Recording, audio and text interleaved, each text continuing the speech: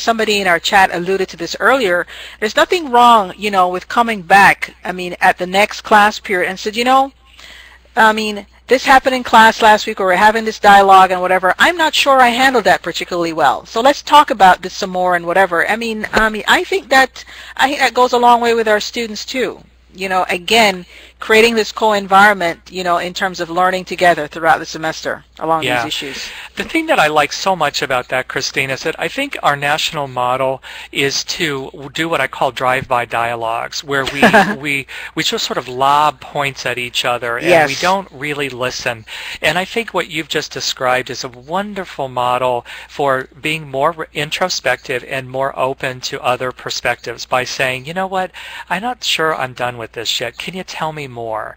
You know, let's come back to this. I want to hear from you. I want to keep thinking about this. And I think that if we can model this for students in our classrooms, it'll be one of the very few places in U.S. society where they actually see it happen.